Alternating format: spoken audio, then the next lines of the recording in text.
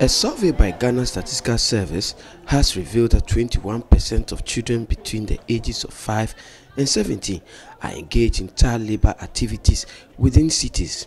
These children are engaged in activities like agriculture, trading, portering, fishing, mining, and construction activities, which deprive them of their education and expose them to various health hazards. Poverty has been underlined as the root cause of child labor, as parents in rural communities are unable to provide for their families.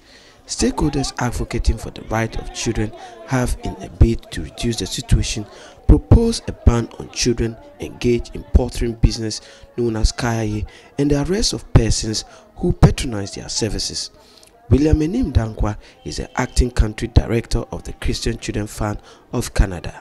The Kayayoo menace has been with us for a long time now, and it's increasingly becoming clear that more and more younger people are getting involved. If you go to Makola, if you go to Asaf Market, and in many of these places, you find children as young as 7 are involved in Kayayoo, up to 16. We think that this is wrong.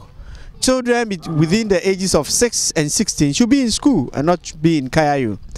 I think the laws, the child protection policy states that children in that age range should not be involved in any labor. And so if we find them doing that, the best way is to take drastic measures, and that is to arrest these children who are involved, arrest the people who use their services, and ensure that these children are sent back to their communities so that their parents also surcharged.